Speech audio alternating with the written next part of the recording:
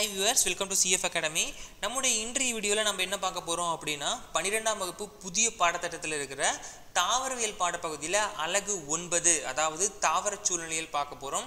இதுல பாத்தீங்கன்னா பாடம் 6, 7, 8 மூன்றும் கவர் ஆகுது. சரி வாங்க பார்க்கலாம். பாடம் 6 சூழ்நிலையியல் கோட்பாடுகள்.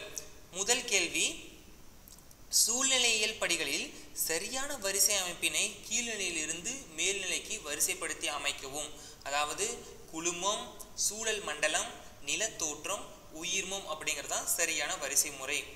ஒரு தனி சிற்றினத்தின் சூழ்நிலையியல் பற்றி படிப்பது என்ன அப்படின்னா சுய சூழ்நிலை, சிற்றின சூழ்நிலையியல் இரண்டுமே சரியானது. அதாவது 2 மற்றும் 3 அப்படிங்கிறது சரியானது. ஒரு உயிரினம் ஒரு குறிப்பிட்ட இடத்தில் அமைந்து தனது பயனினை செயல்படுத்தும் சூழ்நிலை தொகுப்பு செயல் வாழிடம் என்று அழைக்கப்படுகின்றது.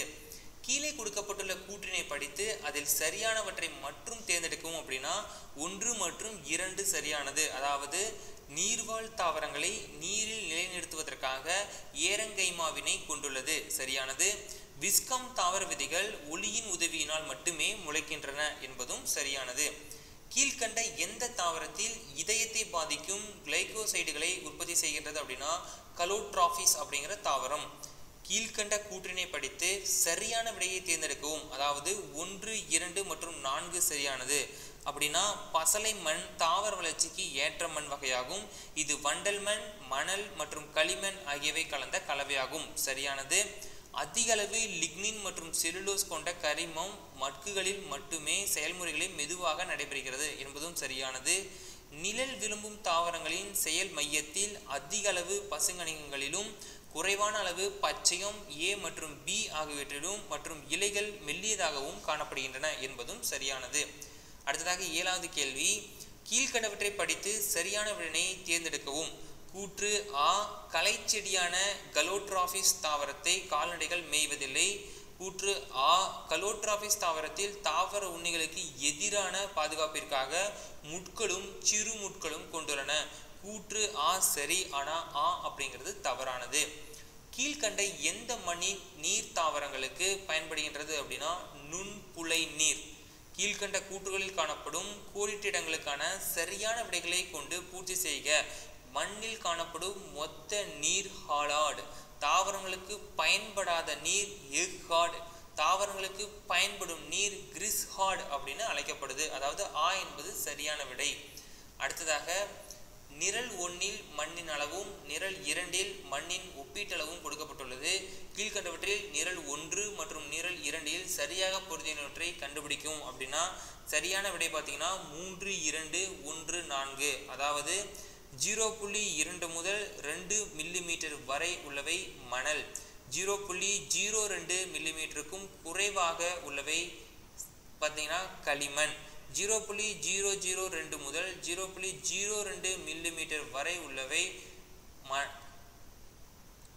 வண்டல் மண், 0.002 முதல் 0.2 மீட்டர் வரை உள்ளவை பசலை மண் அப்படின்னு சொல்லிட்டு நம்ம அளந்திருக்கிறோம். எந்த தாவர வகுப்பானது பகுதி தண்ணீரிலும் பகுதி நிலமட்டத்திலும் மேல் பகுதி மற்றும் நீர் தொடர்பின்றி வாழும் தகவமைப்பினை பெற்றுள்ளது அப்படின்னா உவர் சதுப்பு நில தாவரங்கள். கீழ்கண்ட அட்டவணையில் A, B, C மற்றும் D ஆகியவற்றை கண்டறியவும் அப்படின்னா பாருங்க அட்டவணை பாருங்க. இடைச்செயல்களில் ஓங்குயிரி நிலை, அதுக்கப்புறம் B போட்டியிடுதல் D, X மற்றும் 2 சிற்றினங்கள் கொடுத்துட்டான். சரியான விடை பார்த்தீங்கன்னா A அப்படிங்கிறது பாசிட்டிவ், B அப்படிங்கிறது ஒட்டுண்ணி, C அப்படிங்கிறது நெகட்டிவ், D அப்படிங்கிறது அமன்லாலிசம் அப்படிங்கிறது தான் சரியானது. அதாவது ஆ அப்படிங்கிறது சரியானது. 13வது கேள்வி ஓபிரிஸ் என்ற ஆர்கிட் தாவரத்தின் மலரானது பெண் பூச்சியினை ஒத்து காணப்பட்டு ஆண் பூச்சிகளை கவர்ந்து மகரந்த சேர்க்கையில் ஈடுபடுகின்ற செயல்முறை எவ்வாறு அழைக்கப்படுகின்றது அப்படின்னா பாவனை செயல்கள்.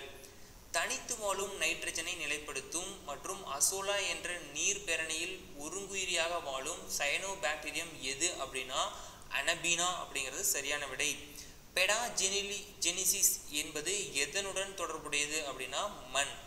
தாவர வளர்ச்சியில் பூஞ்சை வேர்கள் எதை ஊக்குவிக்கின்றன அப்படின்னா கனிம அயனிகளை மண்ணிலிருந்து உறிஞ்சுகிறது.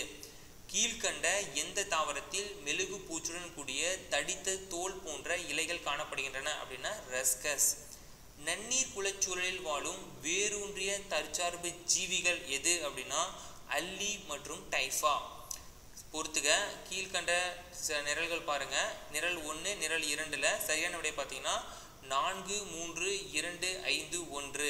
அதாவது ஒருங்குயிரி நிலை லைக்கன் மற்றும் பூஜை வேரிகள், உடல் உண்ணும் நிலை ஆர்கிட் மற்றும் பெரணிகள், ஒட்டுண்ணி பெரனோஃபோரா ஓரபாங்கி, கொன்று உண்ணும் வாழ்க்கை முறை நெப்பந்தஸ் மற்றும் டயோனியா, அமென்சாலிசம், ட்ரைகோடெர்மா மற்றும் பெனிசிலியம் அப்படிங்கிறது சரியான விடை. அடுத்ததா 20வது கேள்வி. எந்த தாவரத்தின் கனிகள் விலங்குகளின் பாதங்களில் ஒட்டிக்கொள்ள கடினமான கூர்மையான முட்களை கொண்டிருக்கின்றன அப்படின்னா எக்பெல்லியம். ஒட்டிக்கொள்ளும் சுரப்பி தூவிகளை கொண்டுள்ள போயர்ஹாவியா மற்றும் கிளியோம் இவற்றிற்கு உதவி செய்கின்றது அப்படின்னா விலங்குகள் மூலம் விதை பரவுதல். அடுத்ததாக பாடம் 7 சூழல் மண்டலம். முதல் கேள்வி, கீழ்கண்டவற்றில் எது சூழல் மண்டலத்தின் உயிரற்ற கூறு அல்ல அப்படின்னா பாக்டீரியங்கள். கீழ்கண்டவற்றில் எவை இயற்கை சூழல் மண்டலம் அல்ல அப்படின்னா நெல்வயல். குளம் ஒரு வகையான நன்னீர் சூழல் மண்டலம். குளச்சூழல் மண்டலம் ஒரு தன்னிறைவு மற்றும் தன்னைத்தானே சரி செய்து கொள்ளும் தகுதி பெற்றவை. குளச்சூழல் மண்டலத்தின் ஆழ்மிகு மண்டலம் முக்கியமாக சார்பூட்ட உயிரிகளை கொண்டுள்ளது. ஏனென்றால் பயனுள்ள ஒளி ஊடுருவல் இல்லை.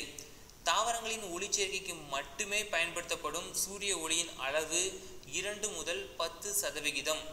கீழ்கண்ட எந்த சூழல் மண்டலம் அதிகப்படியான முதல்நிலை உற்பத்தி திறனை கொண்டுள்ளது அப்படின்னா வன சூழல் மண்டலம். சூழல் மண்டலம் கொண்டிருப்பது மேற்கூறிய அனைத்துமே, அதாவது சிதைப்பவைகள், உற்பத்தியாளர்கள், நுகர்வோர்கள். எந்த ஒன்று உணவுச் சங்கிலியின் இறங்கு வரிசை ஆகும் அப்படின்னா 3ஆம் நிலை நுகர்வோர்கள், 2ஆம் நிலை நுகர்வோர்கள், முதல்நிலை நுகர்வோர்கள், உற்பத்தியாளர்கள் என்பது சரியானது. உணவு வலையின் முக்கியத்துவம் ஆ மற்றும் இ சரியானது. அதாவது இது ஆற்றல் பரிமாற்றங்களை வெளிப்படுத்துகின்றது, சிற்றினங்களுக்கிடையே நிகழும் இடைவிளைவை விளக்குகின்றது. இந்த கீழ்கண்ட வரைபடம் எதை விளக்குகின்றதுன்னு பாருங்க. T4 T3 T2 T1 அப்படின்னு சொல்லிட்டு அனிமங்களோட விலங்குகளுடைய மற்றும் தாவரங்களுடைய வரிசையை கொடுத்துருக்காங்க. இது எதை குறிக்குது அப்படின்னா ஒரு வனச்சூழல் மண்டலத்தின் எண்ணிக்கை பிரமிடை குறிக்கின்றது. கீழ்கண்டவற்றுள் எது சிதைவு செயல்முறைகள் அல்ல அப்படின்னா வளர் மாற்றம். கீழ்கண்டவற்றுள் எது படிம சுழற்சி அல்ல அப்படின்னா கால்சியம் சுழற்சி.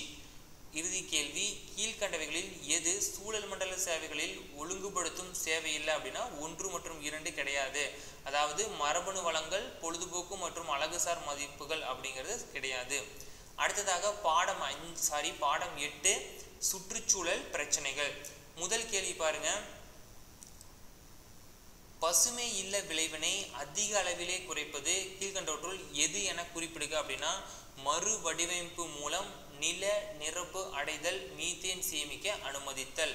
அடுத்து 2வது கேள்வி, ஆகாய தாமரையை பொறுத்தவரை கூற்று 1 தேங்கும் நீரில் வளர்ந்து காணப்படுகிறது மற்றும் இது நீரில் உள்ள ஆக்சிஜனை முற்றிலும் வெளியேற்றுகின்றது. கூற்று 2 இது நமது நாட்டின் உள்நாட்டு தாவரமாகும் அப்படிங்கிறது முற்றிலும் தவறானது. கூற்று 1 மட்டும்தான் சரியானது. அடுத்ததாக 3வது தவறான இணை கண்டறிக. அதாவது கோயில் தோட்டங்கள்ல ராஜஸ்தானின் ஜெயின்தரி குன்று அப்படிங்கிறது தவறானது. மற்றபடி மிகு வளங்கள், மேற்கு தொடர்ச்சி மலை, வெளி வாழிட பேணுகை விலங்கின பூங்காக்கள், இந்தியாவின் அந்நிய ஆக்கிரமிப்பு சிற்றினங்கள், ஆகாய தாமரை. 4வது தோல் புற்றுநோயை அதிகரிக்கும் நிகழ்வு எந்த வளிமண்டல வாயு குறைவு காரணமாக ஏற்படுகின்றது அப்படின்னா ஓசோன். 14% மற்றும் 6% பசுமை இல்ல வாயுக்கள் புவி வெப்பமயமாதலுக்கு காரணமாகின்றன. முறையே CFC குளோரோ ஃப்ளூரோ கார்பன் மற்றும் N2O நைட்ரஜன் டை ஆக்சைடு. கீழ்கண்டவற்றில் எது அச்சுறுத்தும் சிற்றினங்கள் உண்டாவதை குறைக்கும் முக்கிய காரணமாக கருதப்படுவது அப்படின்னா வாழிட அழிவு. 7வது கேள்வி, காடுகள் அழிக்கப்படுதல் என்பது தாவரங்கள் மற்றும் மரங்கள் ஆகியவற்றை அகற்றுதல். அடுத்ததாக 8வது கேள்வி, காடுகள் அழித்தல் எதை முன்னிறுத்தி செல்வதில்லை அப்படின்னா வேகமான ஊட்டச்சத்து சுழற்சி. ஓசோனின் தடிமனை அளவிடும் அலகு டாப்சன் என்று அழைக்கப்படுகின்றது. அடுத்து இந்திய இராணுவ தளத்திற்கு அருகில் ஆங்கிலேய சகாப்தத்தில் உருவாக்கப்பட்ட ஏரி சோழவரம் ஏரி. கர்நாடகாவின் சிர்சி என்னும் இடத்தில் சூழலை பாதுகாக்கும் மக்களின் இயக்கம் எது அப்படின்னா அப்பிகோ இயக்கம். பிலிப்பைன்ஸிலிருந்து இந்தியாவில் அறிமுகப்படுத்தப்பட்ட ஒரு ஆக்கிரமிப்பு சிற்றினம் அப்படிங்கிறது பார்த்தீங்கன்னா அஃபாக்ஃபைவைகஸ் அப்படிங்கிறது ஒரு ஆக்கிரமிப்பு சிற்றினம். எள் மற்றும் கம்பு போன்ற பணப்பேர் வளர்ச்சிகளை தடுக்கும் தாவரம் எது அப்படின்னா பார்த்தீனியம். மரத்தீவனத்திற்காக வளர்க்கப்படுகின்ற தாவரம் எது அப்படின்னா சிஸ்பேனியா மற்றும் அகேசியா. IUCN சிவப்பு பட்டியல் அலகுகளில் அச்சுறுத்தும் சிற்றின பட்டியல் C எதை குறிப்பிடுகின்றது அப்படின்னா சிறிய தாவர கூட்டத்தின் அளவு மற்றும் வீழ்ச்சி. இந்த வீடியோ உங்களுக்கு பிடிச்சிருந்தா மறக்காம லைக் பண்ணுங்க, ஷேர் பண்ணுங்க. இந்த வீடியோவில் நம்ம அலகு 9 பார்த்தோம். இதற்கு அடுத்த வீடியோவில் 12ஆம் வகுப்பு புதிய பாடத்திட்டத்தில் தாவரவியல் பகுதியில் அலகு 10 அதாவது பொருளாதார தாவரவியலை நம்ம பார்க்கலாம். நம்ம சேனல் நீங்கள் சப்ஸ்கிரைப் பண்ணாமல் இருந்தால் மறக்காமல் சப்ஸ்கிரைப் பண்ணிடுங்க, மற்றவங்களுக்கும் ப்ரிஃபர் பண்ணுங்கள். தேங்க்ஸ் ஃபார் வாட்சிங்.